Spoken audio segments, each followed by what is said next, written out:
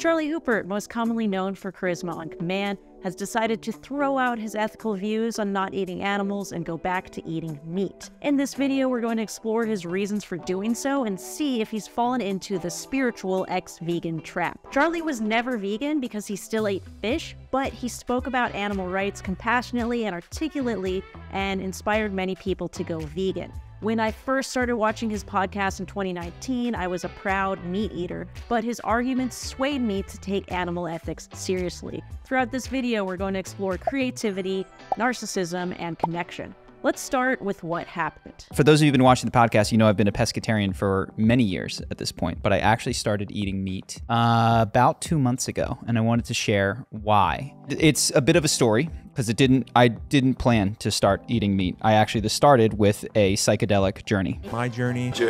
Everybody has their journey. I was wanting to connect with my creativity again. And a lot of interesting things happened in this particular journey, but it was the last third of it that I really made contact with that part of myself. Basically, he talked to his creativity during this trip, and his creativity took the form of a woman. Now, this may sound crazy to someone who's not done psychedelics, but it is a common experience where you often are able to contact different parts of yourself that you can't contact in your daily life. So this divine, feminine, creative energy told him essentially that he was using her in codependent, egoic ways. And so I said, okay, what can I do? What can I offer? What can I give you? And one of the things was crying, like, you don't even feed me.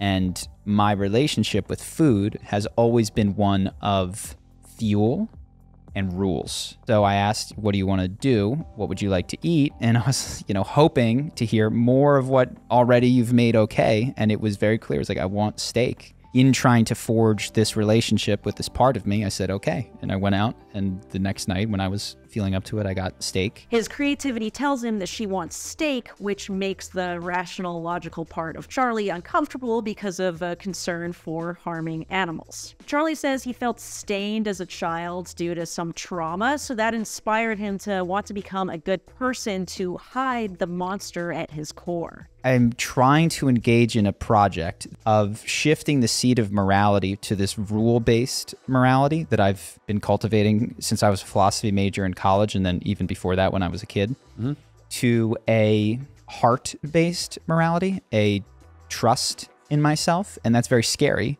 because when my heart or my gut tells me to do something that contradicts what the rules say, that makes me frightened that I will just become a monster. His desire to not eat animals in the first place came from this fear-based sense as well. Even the question that got me into not eating animals was not a heartfelt connection. It was, how do I know that I wouldn't be a slave owner? Instead of having compassion for animals, he wanted to be better than those around him. He then talks about suffering and how we're all responsible for it, and how we should all be grateful for the connection that we have to that suffering. And so I have felt since then, when I started eating, the results have been much deeper sense of gratitude around food, particularly, and on the occasions that I've had steak, it's been not overwhelming, but nearly overwhelming. I'm at the restaurant and I'm like having a hard time keeping it together because I feel unworthy of it, yet here I am. And that then makes me go, you are being called to show up in a much bigger way. And since he started eating steak, his creativity has come back. He does express a desire to feel more connected to animals and hasn't ruled out not eating them in the future. All right, so now let's get into my analysis. We're going to start with creativity. I understand Charlie's desire to be more creative and have it to come from a genuine place, but I obviously disagree with how he's going about it. This should go without saying, but there's nothing in animal flesh that makes you more creative. When studies have been done about how food can fuel creativity, there is some evidence that fruits and vegetables are the way to go. The only animal product that could help your creativity is fish, which Charlie was already eating.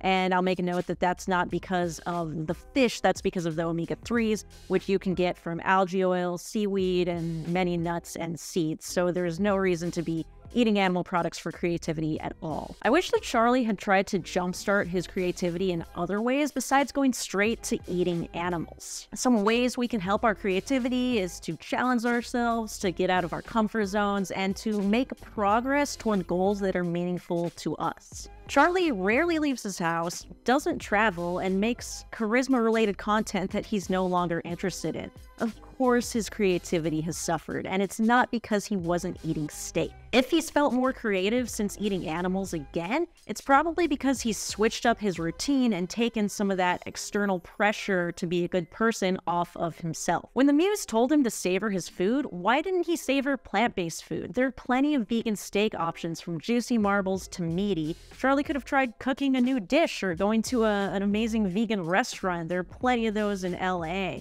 I'm betting that Charlie didn't try any of these options, and I wish he had done that to see if that would satisfy his muse. What if his muse told him to eat a human or his dog? Would he do that? I'm willing to bet that he wouldn't. The idea that a human's creativity is more important than animals' lives is unfair to the animals. The whole time Charlie was talking about his decision to eat animals again, I felt a strong sense of narcissism emitting from him, even going back to his decision to not eat animals in the first place. I used to think that meat eaters were full of shit when they said that people go vegan just to be better than other people, but Charlie is proving them right. He admits that his morality came from a desire to be better than, and that he was overly concerned with being a good person. When I went vegan, and I think most people watching will relate to this, I didn't do it to be better than anyone else. I did it because I didn't want to be part of the atrocity that's happening to animals. It came from realizing that I'm not better than anyone else, and that my desires should not supersede an animal's right to bodily autonomy. Charlie's decision to consume animals shows that he does think he's better than them. His creativity and taste pleasures are more important than their entire existence. His intuition is better than morality. There's a strong overlap between people interested in spirituality and narcissism. I found this awesome article that talks about spirituality and narcissism, and it makes the point that by shifting their identities onto the universe, narcissistic people are able to skirt accountability and create the illusion of awakened superiority. Narcissistic people love New Age spiritual practices because they provide an unquestionable place to hide. We can see this when Charlie talks about how he's destined for something greater. It sounds like an ego-based delusion of grandeur, a spiritual attempt to, once again, be better than everyone else. One of my biggest issues with these spiritual ex-vegans is that whenever people question them, we're told that we just don't get it. We're not as in tune with the universe, or our ego is keeping us in a box. Maybe if I did more mushrooms, I'd understand why it's okay to torture animals just because you want to. It's unfortunate that this is so common, but I think a lot of these spiritual types are attracted to veganism in the first place, so it makes sense that they would abandon veganism in the name of spiritual growth. At the end of the day, they're just using an internal experience to justify creating external harm. One of the common themes throughout Charlie's explanation was of connection and gratitude. He felt disconnected from his creativity, so he's eating animals to get that connection back. He felt disconnected from the world's suffering, so he's using animal consumption to experience it fully. This is common among spiritual ex-vegans who say that consuming animals again has somehow allowed them to connect more fully to the universe. I understand why this idea is appealing, and there is something inherently disconnecting about being vegan. In most cases, you're going against your culture, your friends, and even your family. It can feel isolating at times. But what I found is that beneath that, there's a greater sense of connection. Since going vegan, I feel more connected to the animals all around me. I used to walk by birds without even looking at them, but now I can look into their eyes and appreciate their inherent value, independent of whether or not they give me what I want. If you truly want to understand suffering, then go experience suffering. Don't pay for someone else to go through it. When you eat animals, you're reducing that animal's entire existence to minutes of pleasure for you. You're not appreciating their inherent beauty. You're selfishly using them to satisfy your desires. You can feel grateful for what they provided you, but that gratitude doesn't make taking their life moral. That is, once again, prioritizing your feelings over their lives. There are many ways to feel gratitude. You can keep a gratitude journal, do breath work, tell someone that you love and appreciate them, or you could even feel grateful for your plant-based food. Your gratitude does not change the reality for these animals. They were forced into a slaughterhouse where they trembled in fear. They were hung upside down and had their throat slit. Saying that you're grateful for violently taking their life is an insult to the animal. Spirituality, as I understand it, does involve coming to terms with the suffering in our world. It does involve gratitude and recognizing that everything, the good and the bad, comes from the same oneness. But that understanding does not require us to cause extra suffering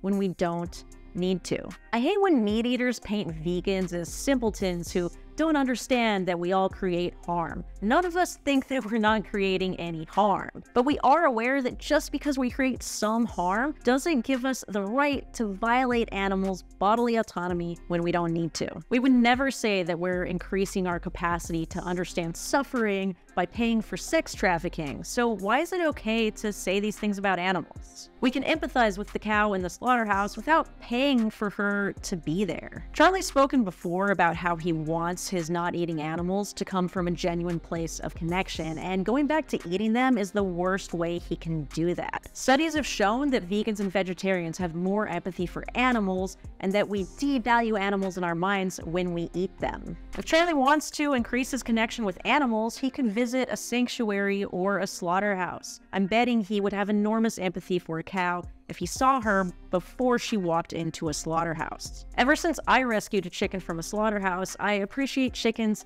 so much more. There's something about seeing the fear and suffering in their eyes that makes you understand why eating them is a moral atrocity. Visiting them as sanctuaries after they've been rescued helps you see how beautiful their lives can be when they're not being exploited by humans. I haven't given up on Charlie yet, but it is a shame to see someone use their spiritual journey to justify immoral behavior. Not every insight on psychedelics should be taken as gospel, and I'm disappointed that he's using this trip as an excuse to abuse animals. If the end goal of spirituality is to recognize that we're all one, how does causing part of ourselves to experience hell on earth fit in with that?